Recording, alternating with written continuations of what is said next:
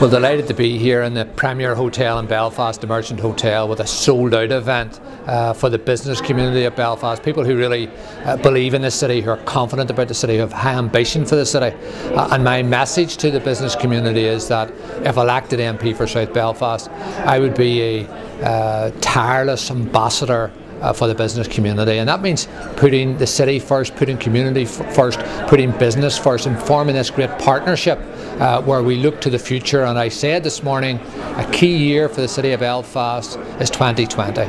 We need to build for the future, and we look around us, we see evidence of the changes which peace has brought. So Belfast is now the fastest growing knowledge economy in Europe.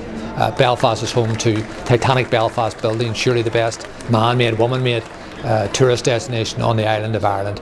University of Ulster coming into the city centre, £200 million spend, the biggest spend on any university campus in Europe. And of course Belfast is home to the biggest television production in Europe at the minute, which is Game of Thrones. So allied to that, we have a community which is thirsty for progress. We have to connect the city. We have to make sure that all the working class communities in this city enjoy the benefits of peace. And that was my message here today. And I think it's a message to which business, especially Indigenous business, is receptive. So we're now in a period of change. We need to ensure that Belfast, which is on the rise, that rise continues. And my contribution here today is that I made 3 pledges.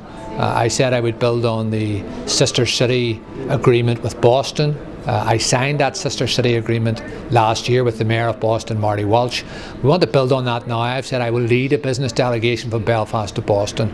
Mayor Walsh tells me he's enthusiastic about that idea and he will work with me on it. I also pledged to open the doors of corporate North America for our businesses to make sure that they can get orders, that they can get partnerships, that they can make deals in North America which will help the local economy and help them create jobs. And I'm going to host the homecoming to bring the diaspora back to Belfast in October of this year, but I'm going to make sure that as an ambassador I tell people the narrative of the new Belfast, of the new thrusting, emerging, buoyant, brilliant city. And then finally, I have said as well that in the time ahead I'm going to make sure that we create a fair and prosperous economy.